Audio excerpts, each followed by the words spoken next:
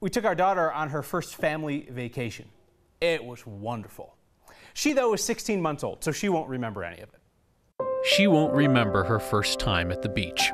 How she loved the tidal pools and the hermit crabs, the splashing and the stomping and seeing an enormous seagull and saying, "Airplane!" But that's what photos are for.